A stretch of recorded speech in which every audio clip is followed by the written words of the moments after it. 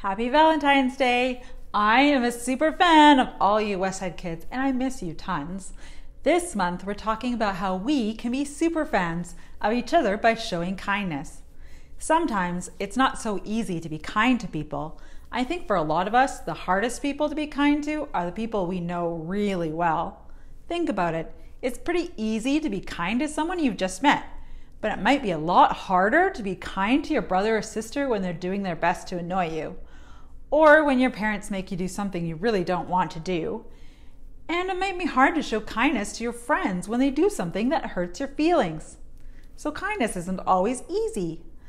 Today, in the story of Ruth, we will see what God can do through us when we choose to be kind to those who are closest to us.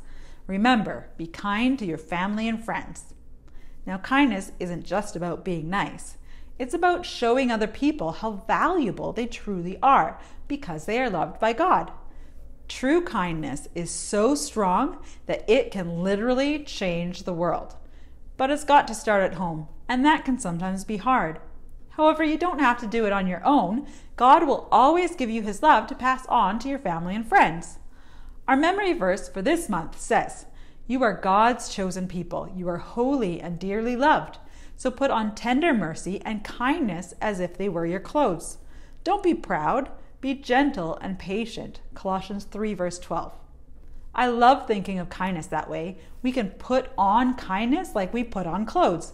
In other words, don't leave home without it. So especially as we have Valentine's Day and Family Day this week, let's be super fans of our family and friends and show them some love and kindness.